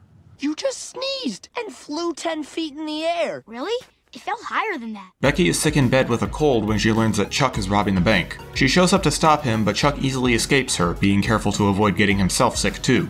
WordGirl intercepts Chuck at the jewelry store, but after he accidentally wraps himself up alongside WordGirl, he gets sneezed on. Later, at home, Chuck realizes he's getting sick and his sense of taste stops working. Infuriated, he decides to buy a giant mechanical nose to prevent anyone else from enjoying sandwiches. And if I can't taste a deli sandwich, then I don't want anyone else to either. Well, that's mature. WordGirl reluctantly shows up to stop Chuck, and they fight until Huggy shows up with the salami slicer machine Chuck wanted to buy this whole time. Naturally, it's a trap, and Chuck is carted away to house arrest, doomed to eat his mother's horrible soup. This is a basic but fun premise, trying to fight crime while you're sick. WordGirl is easily defeated by Chuck in the first two fights, and the third time, even though Chuck himself is also sick by then, he's only beaten by Huggy laying a trap. WordGirl's sick voice is very distinct and convincing, as is the narrator's at the very end, though Chuck's is too similar to his regular voice in my opinion. I like how Chuck's depiction for most of the episode is split between genuine concern for WordGirl and fear of getting sick himself. He and WordGirl are rather polite to each other for most of the episode. It helps him feel even more personable and endearing, as well as setting up his anger when he does get sick. Wanting to make everyone else feel his pain, he uses the money he stole to buy a giant nose to ruin people's deli orders, even at the cost of the salami slicer he wanted to buy. It's honestly amusing how relatively low stakes this is in the grand scheme of things. I especially love how Chuck's idea was not to get as many people sick as possible, which you'd expect with the giant nose, but to just interfere with people's orders. Either he or the writers didn't think of that, or Chuck has at least some standards and doesn't want people to experience all the pain he's going through. There's some other details I really like, such as the fake out at the beginning. Just another carefree, sunny afternoon in the park. Oops, wrong script. Or Chuck wielding plastic wrap instead of just food like you'd expect. I am a bit surprised they clearly showed off WordGirl's snot covering Chuck's face. I'd have thought that'd cross a line for grossness. This is also a good episode for Reginald, Tim, and the grocery store manager. Reginald gets to look a bit nicer as he seems to show some sympathy for WordGirl being sick, despite also showing some germophobia. Tim is shown to be putting a lot of effort into helping Becky feel comfortable while she's ill, which is just sweet. And the manager is back on his trying to hire villains thing, but I love one specific line of reasoning he gives here. I couldn't buy all this free publicity. Plus, you've increased earplug sales 120%. You're hired! This episode takes advantage of its premise pretty well, willingly downplaying action elements for the sake of comedy centered around being sick and how it impacts one's ability to partake in said action. And seeing everyone showing concern for those who've gotten sick makes this episode lighter and helps reinforce the feel-good side of this show's tone. Any particular reason for this unparalleled treachery? Yes! My cold is so bad that it's wrecked my taste buds. Oh yeah, talk about your cold on live TV. That's the best way to hide this from your mom. 170 mid 180 going twice. Sold the higher number. Change my mind. This episode is just going to be a string of jokes about modern art, isn't it? Becky, Bob, and Violet are attending an art auction with Miss Champlain, and Violet notices something off about the sculpture for sale that night. After the sculpture is sold, it's revealed the seller is the butcher of all people. Certain the butcher is stealing art, WordGirl investigates a warehouse where he's keeping his stuff, but the butcher insists all his works are genuine. The next night, WordGirl gets on stage at the auction and declares the butcher is forging art. However, she's threatened with being arrested for harassment if she can't provide solid proof. The night after that, WordGirl and Huggy use disguises to sneak in, but they're found out and almost arrested. Soon though, they're able to prove they're right via Huggy eating the sculpture, revealing it to be a fake made of meat. The butcher is promptly arrested instead. I think this might be the least action-oriented episode in the show so far. Even Chucky Sneeze had more action scenes, even if they were deliberately undercut for comedy. Here, we get a 10-second long fight in the warehouse, and then the rest of the episode feels more like a detective thing, the focus being on proving the butcher's guilt. Even at the end, the butcher just gets taken away when he's exposed. He doesn't try to make some final push to escape. The detective approach is different, but I think it pulls it off well. It forces WordGirl to go about fighting the butcher in a different way and put together clues from the sculptures themselves and the people around her. Although it doesn't help that between the villain chosen and the appearance of the sculptures, the twist is extremely obvious. I figured it out very easily, even as a kid watching this for the first time. Oh well, while the butcher's plan may not fool the audience, it is a pretty clever turn for him to scam people instead of robbing them. And it makes sense that he's capable of creating meat sculptures like these. Heck, if he wanted, he could probably make a decent living just branding himself as the meat artist or something. He also does a surprisingly good job fooling everyone with his words. The only times his speech gives away that he might be duplicitous are when he talks about the beauty of art in a flat tone, and when he accidentally mentions artificial colors and preservatives. I can buy a combination of the city's low intelligence and the butcher's charisma leading him to success. This episode also gives us some fun one-off characters. The auctioneer likes to abruptly switch into the stereotypical auctioneer voice, but even in his regular voice he has some good lines. Now, will that be cash or cash? Perhaps you would have better luck bidding on some of the items available in our vending machine. We also get the extremely serious police commissioner, and I'm surprised it took this long to get a distinct police character. He comes off as properly intimidating, but also channels this into a personal favorite trope of mine, the comically serious. Sergeant Henderson! Yes, sir. Get me a cracker. Yes, sir. If you're like young me and watch this show for the action, this episode is lacking. But if you're like slightly less young me and watch it for the humor and characters, this is a very enjoyable episode. It achieves a distinct feel that I'd love to see them emulate occasionally later on. Oh, and I almost forgot. Miss Champlain is here too. We shall start the bidding at $11. $200,000. I hereby withdraw my bid. I think anyone would be lucky to love anything as much as she loves art. Because right now, it's far too easy to make a ridiculous product that makes outlandish claims and get it onto local TV. Granny Mae is selling a spray that purports to make one amazingly strong, as demonstrated with the ability to break yarn that even WordGirl struggles with. As Becky ponders how Granny Mae could be faking the effects, she finds that her dad has become a big fan of the spray. After Tim participates in a demonstration, he's recruited by Granny Mae to become her full-time assistant. WordGirl and Huggy break into Granny Mae's house to investigate how the spray is made, and they discover it is indeed made of random, non-functional ingredients. WordGirl and Huggy are momentarily defeated, but they do discover that Granny Mae was faking her demonstrations via a second, much weaker kind of yarn. WordGirl messes with a huge demonstration in the park by swapping in the wrong yarn, exposing Granny Mae's scam when Tim fails to break out of it. Granny May tries to fly off in her armor, but... What? Out of gas? You know, Swap Meet did well for itself by just skipping the final action scene. You didn't have to have a big chase of the climax if it was just gonna end on its own. Okay, first off, am I crazy or did they make Granny May skinnier and more flexible in this episode? Her appearance and the way she moves just feel a bit off compared to her earlier appearances, and it's a bit jarring. In retrospect, I think I even felt like this as a kid, though I don't think I could put my finger on why. Anyway, this is another scam episode, but it goes for a different feel. Tim's involvement in particular lends the episode a bit more life. He's just so enthusiastic about the spray, to the point of making extremely bizarre leaps in logic. That's because you've never owned running shoes before. True. But it was the Spritzer that made me feel good enough to buy these running shoes. Him becoming Granny May's assistant was also a great way to keep him in the episode for longer. He's not only really funny here, but he also lends a bit of personal stakes, with Becky seeing how Granny May is personally exploiting someone close to her. I think it's a really nice touch how Granny May uses her own super strong yarn as part of the scam. It's like she's playing off her past criminal activities. If you use this Spritzer, you can stand up against something even WordGirl has troubles with. Of course, this is another example of the trick being extremely obvious if you've seen any other Granny May episode, or you're not colorblind, but at least it doesn't try to pretend this is some shocking twist. We're just waiting for the characters to catch up. At this point, I'm just going with the flow with regards to people automatically trusting Granny May despite her being a criminal. I'm willing to believe Granny May is just charismatic and cunning enough to get people to forget that stuff easily, and without this sort of thing, a lot of episodes, not just for Granny but several other villains, wouldn't really work. Heck, even Becky's mom, the district attorney, remember, gets suckered in. I think my favorite joke in this episode would be at the very beginning, when the narrator comments on how WordGirl and Huggy are just flying before Granny May shows up.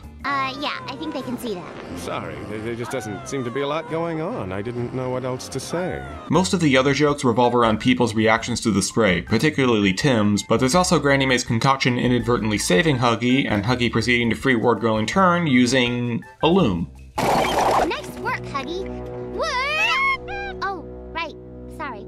WordGirl's smugness when Granny May sees the yarn was swapped out is amazing. You can tell she loves being proven right. This episode is pretty much exactly what you'd expect. Granny May scamming people and WordGirl investigating to find the truth. Tim's inclusion ends up making it more distinct than it otherwise would have been. I'm glad the writers know to get side characters involved in the A-plots often enough.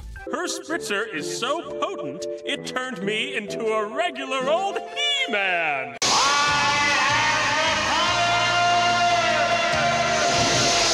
Hey, it's not working. But call right now and we'll double the offer and give you a second one free. Dr. Two Brains unveils his newest creation, a robotic mouse suit that allows him to fight toe-to-toe with WordGirl. He plans to use it to steal enough money to buy himself a private island, as well as get a second one for free thanks to the city's 2-for-1 festival. He also decides to fire his henchmen, deciding his suit makes them obsolete. The next day, Becky is introduced to the narrator's dramatic-sounding brother before Two Brains breaks into the museum. She tries to fight him as WordGirl, but the mouse suit is indeed strong and it's able to overcome her. Also, Two Brains' henchmen got jobs at the museum. You got away. Yes, I can see that. I don't think we'll be needing your services anymore. Two Brains then goes to a pants store to steal... golden pants? WordGirl shows up to fight him again, but gets beaten once more. However, she does find the suit's manual after Two Brains decides he doesn't need it anymore and throws it out. Also, Two Brains' henchmen got jobs at the pants store. You two are fired! Turn in your pants! WordGirl and Huggy analyze the manual and they find a weakness in the suit. Two Brains arrives at the private island store, just roll with it, and runs into his henchmen once again. But we work here. That's what you think. Now off you go, shoo, go. WordGirl arrives and pretends to admit the mouse suit is too powerful for her, but Huggy sneaks up behind Two Brains and activates the aforementioned weakness. That big red self-destruct button just right on your back. You noticed that, did you? Well, it's not the worst place to put a self-destruct button. Two Brains tries to get his henchmen to help, but they're tired of him by this point and just leave. Two Brains is captured, and we say bye to the narrator's brother. This is a bit weird as a Dr. Two Brains episode. This is the first instance of him not aiming to steal cheese, even indirectly. While it does feel a little off, I do love how over the top the goal of wanting his own private island is. Every evil scientist has one. It's high time I had one too. The Mecha-Mouse suit itself is also different from most of his inventions cause, well, it allows him to fight WordGirl more personally than firing ray guns or sticking his henchmen on her. It's a fun concept, though I wish they did a bit more with it. The episode's first fight has him use a Limburger stink spray to incapacitate WordGirl and then use the suit's mouse tail to grab a statue. These were fun ways of incorporating Two Brains' theme into the robot lore. Beyond that though, he just uses brute force, indestructibility, and a sonic pulse, which all feel really generic. I'd have loved to see more mouse or cheese themed weapons. Stuff like using the whiskers to fight, running super fast on all fours, eating through stuff, even though Dr. Two Brains can apparently do that last one on his own. The episode used the suit decently well, but I think it could have been a lot more fun if it leaned into his mouse aspects more. Speaking of fun, let's talk about the narrator's brother. Totally unaware of the danger about to descend on the city and on the world. He perpetually sounds like he's doing narration for a movie trailer, and he plays the entire episode very straight. He pairs well with the narrator, who he shares a job with for the episode, and who gets to show off some affectionate and insecure sides we haven't seen before. He also plays well off WordGirl and Huggy, who aren't used to the sort of tone this guy aims for. The brother isn't as much of a character as the narrator, but that comes with the territory of being a disembodied voice who hasn't had time to make a lot of jokes and develop a personality. For the purposes of this episode, playing off the 2-for-1 festival and the featured word identical, he does well for himself. Oh no, we're identical twins. I am 20 seconds older. Right, got it. And then there's the henchman. Oh, poor henchman. Dr. Two Brains wasn't the best boss up to this point, but he did at least try to negotiate and compromise with them a bit. Here, he gets so overconfident thanks to the Mecha-Mouse that he thinks he could go it alone and leave the henchmen in the dust. And when he meets them again, he just reacts with awkwardness, not caring that he repeatedly gets them fired from their new jobs. These guys really need to unionize. Of course, the henchmen are back with Two Brains by their next appearance with no explanation, because this is not a continuity-focused show, but this episode does well with the concept of them getting fired, and it's satisfying to see them reject him at the very end. I honestly feel like this was a subtle power of friendship message. Two Brains' arrogance leads him to forego any help from others, but he's ultimately defeated by WordGirl and Huggy working together. WordGirl does the heavy lifting and distracts Two Brains at the end, while Huggy is the one who finds the manual and actually presses the self-destruct button. And if Two Brains still had his henchmen running support, they might have seen Huggy and stopped him from going for the button. This sort of theme would actually make extra sense given the whole 2-for-1 thing. It's better to have things together than separate. Aside from that, there's not much to mention aside from how hard the episode goes on the 2-for-1 concept. It crops up in the background a lot, particularly in the museum sequence, and I can't help but appreciate the attention to detail. But what makes it even better is how it's outright defied at the pants store because... There's a pair of pants right there. I mean, a pair means two. That's it, I want to speak to your manager. This episode uses several unique elements that are reused later very rarely, if at all. An additional narrator, separating Two Brains and the henchmen, Two Brains engaging in more upfront fighting. They help this episode feel distinct, and it definitely manages to not misuse those aspects. What just happened? So you, like the pants so much you decided not to sell them, huh? So let's talk about something a little less fun for a moment. In the last video, I put in a little addendum noting that WordGirl was being phased out of PBS broadcasts. At the very end of last year, less than 2 weeks after my video went live, this went through. Specifically, the show is no longer being aired nationally, though to my understanding, individual stations can still choose to air episodes if they want. This was entirely coincidental on my part. I had actually started the original video months before I learned about the show being dropped, but it puts this retrospective in an interesting position. As time goes on, more and more people will have been unable to experience WordGirl through official means. Granted, it's not impossible to do so. You can watch a small pool of select episodes on the PBS website, or use Amazon or YouTube to buy or rent episodes for too much money, but the show is far less accessible now, both for longtime fans and for kids of today who have never seen the show but might get a lot of enjoyment and literacy out of it if they did. So I think people like me, or fan artists, or fanfic writers, or people who post out-of-context compilations, are key in putting forward the show when PBS doesn't want to anymore.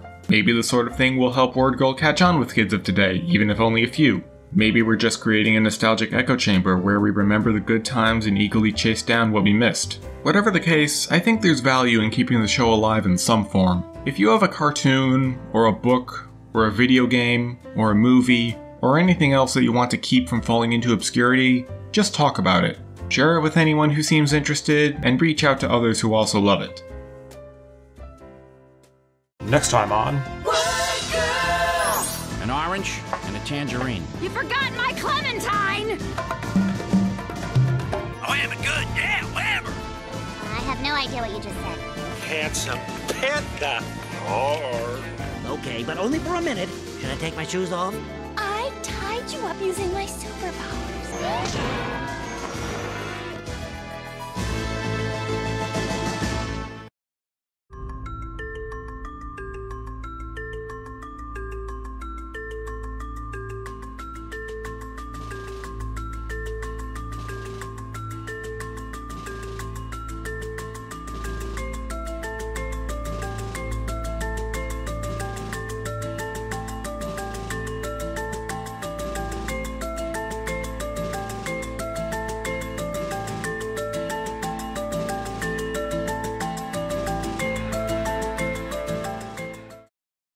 WordGirl and Huggy finished setting up their supervillain. Supervillain? What?